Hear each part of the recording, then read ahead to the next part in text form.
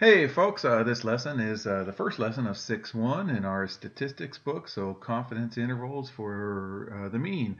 And it's really important when the standard deviation is known. So most of the time it's not known because it's a population standard deviation, but in this lesson it is, in this whole chapter it is. Okay, so here we go. Let's start with confidence intervals and definitions here. So a point of estimate is a single value that estimates a population parameter. Typically, we estimate the population parameter using a sample mean, and sample mean is this X bar right here, and you guys know that. So, for example, here's a random, and the key word is random right here. Okay, if it didn't say random, then we're kind of stuck, and you need to recognize that. So here's a random list, and you need to state that you also know it's random. Okay, so later you guys are going to take that AP Stats exam.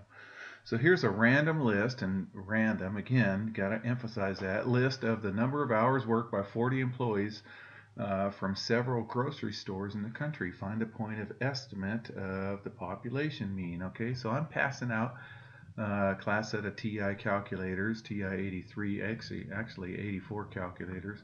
And I'm going to show them how to calculate the mean. But anyways, the mean is you add up all these numbers. So the mean, which is X bar, this is called the sample mean right here. Okay, this is called the population mean, mu. Sample mean is X bar. So we add up all these X's and divide by the number of numbers, and there's 40 of them. So they told us there's 40 of them. So we're going to add them all up, and we get 29.6. Okay. So the point of estimate for the mean number of hours by the grocery store employees in the country is 29.6. Now, do you think it's exactly 29.6 in the whole country? Well, probably not. So the probability that a population mean is exactly 29.6 is pretty close to zero. But we can use an interval, which is going to be later called a confidence interval, to estimate our population mean, which is mu. So an interval estimates an interval estimate is an interval or a range of values used to estimate the population. So even though 29.6 is not the population mean, it's probably close to it anyway. So we can use this point of estimate as a center of an interval. So then add or subtract what's called the margin of error, and I'm going to call that the MOE. Okay, so for example, let's say that the margin of error was 2.1, which means 2.1 hours. So we add 2.1 and subtract 2.1 from our sample mean, 29.6. So we're going to add that and subtract it. We get, here's what we think the population mean is if the margin of error was 2.1. Okay. All right. Our interval would be this, you guys. Okay. So if we add 2.1, we get up here. And if we subtract 2.1, we get down here. So our population mean is probably somewhere in here. How much probably? Well, it depends on our confidence level, whether it's 80% or 90% or 95%. As the percentages get larger, this confidence interval also gets larger. So if I put the confidence level right here and right here, then we'd be adding or subtracting a bigger or smaller number right here. So anyway, we'll talk about that as we get more. So the level of confidence, which is called C, is the probability that an interval estimate contains the population parameter, which is our mu, our population mean. So assuming that the estimation process is repeated over and over and over on a large number of times. Okay. So from the central limit theorem, in the last example we had n equals 40. If it's greater than or equal to 30, then the sampling distribution of the sample means is going to end up being normal. So the level of confidence, which is C, is the area under the curve between the critical values. Remember the z-scores that we were doing in the standard normal distribution table? So in my textbook, it was, I think it was pages A17 and 18 or A16 and 17.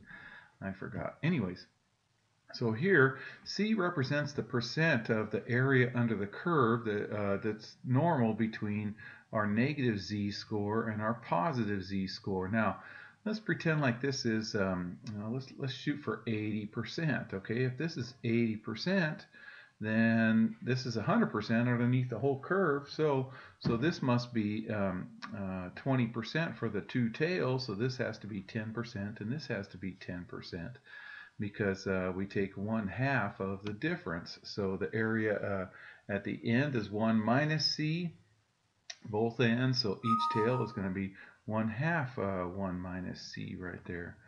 Okay, so now let's, for example, if C was 90%, okay, so let's say this was 90%, and this tail is 10%. So that means half of that is going to be each tail. So this would be 5% and 5% over here. So this is the 5% over here. And this is 95% for our z-score, because remember, our z-scores always gives us to the left of the value. So if we looked up 5% right here, okay, so let's look up 5%. I don't know if you can see this small text. So 5% is 0.05. 0.05 is right here. 0.05050 and 0.04947. So it's right in between these two guys right here. Okay, so I'm going to say my z-score is going to be negative 1.6, and it's between 4 and 5, so negative 1.645. Similarly, 95%, the other tail, is between positive 1.645, okay, 1.645, so it's right in between there, right there. So we get our z-scores to be negative 1.645 and positive 1.645, okay? All right, so typically, you guys, we're going to be talking about the 90% confidence interval, 95%, and 99% confidence. Okay, so our z-scores, well, we just found out that the 90% is 1.645. For 95%, it's going to be about 1.96. Okay, and 99% is 2.575. Now remember, the bigger it is, and I'm holding my hands out, and my hands are out, you know, like parentheses around the 90. And then as soon as I do 95%, my hands go wider, because I want a bigger confidence interval. Okay, so I got to go wider. My z-score is going to be farther away. So can you see that this is farther away from the 0 than this one is? And then when I go all the way up to 99%, it's going to be farther away. So my z-score is going to be much farther away or further away. So plus or minus, but we'll use both of those for our confidence interval. So now if we use any other values, and most of the time we won't, then whatever, if they ask you to do a different value than 90, 95%, 99.7%, or 99%, sorry, then whatever that confidence interval is, it's each tail is always going to be 1/2 minus that confidence interval percentage. And then you look up the smaller values and then take the negative side, and the other side is going to be the exact same. So notice when we got negative 1.645 and the other one was positive 1.645. So the 95% would be negative 1.96 and positive 1.96. Same with this right here. Okay. All right, so here, let's go. The difference between the points of estimate, which is our sample mean, our x-bar, and the actual parameter, which is mu, is called the sampling error. Okay, so the sampling error is our sample mean minus the population mean. In most cases, we're not gonna know the population mean, because let's say you're in a high school senior class and you wanted to know what's the age of your high school seniors. Well, you know, you might get like, I don't know, 17.3 years. Who knows? Is it exactly? I don't know, but probably you won't know the population mean, because you won't have time to calculate all the seniors in the class. Okay, so as you're taking samplings, your sample sizes vary from sample to sample. So that's what this part says right there. All right, so, but we can calculate the maximum value of error, which is the margin of error, when we know the level of confidence in the sampling distribution. So we'll use those z-scores that we just talked about. Okay, so the margin of error, which I'm going to call MOE, is the largest distance between the point of estimate and the value of the parameter it is estimating. So for population mean mu, when your standard deviation is known, now in the next chapter, the standard deviation is not going to be known, and that's going to be most of the cases. So it's all the same math, you guys, exactly the same math, except we use a different table, which is called a t-score. But here we're going to use a z-score because the standard deviation is known.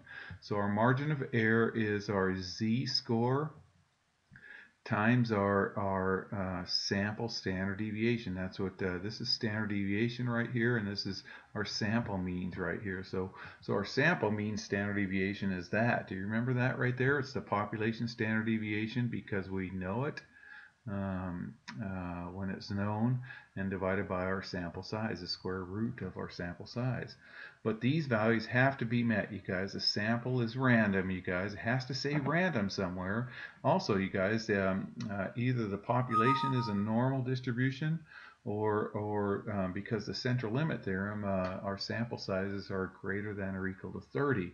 Okay, so it has to be met right there, and you have to state that too on the AP exams. So use the data in section A, which was that grocery store example, and find 95% confidence level to find the margin of error for the mean number of hours worked by the grocery store employees. Okay, and assume that the population standard deviation is 7.9 hours. Okay, if we didn't know that, we'd have to jump to chapter 7, which is a t-score. We'll talk about that later. So because we know the population standard deviation is 7.9, the sample, and we know that the sample is random, it did say that. I don't know if you caught that. And the sample size was 40, which is greater than or equal to 30.